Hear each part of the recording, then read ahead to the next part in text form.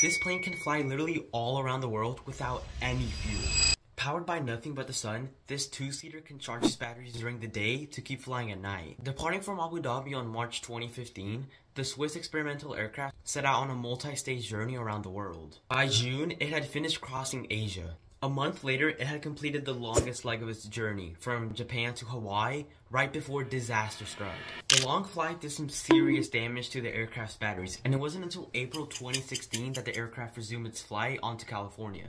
It finished crossing the US by June 2016 when it reached New York City. After crossing the Atlantic Ocean, Spain, and Egypt, the Solar Impulse 2 finally landed back in Abu Dhabi.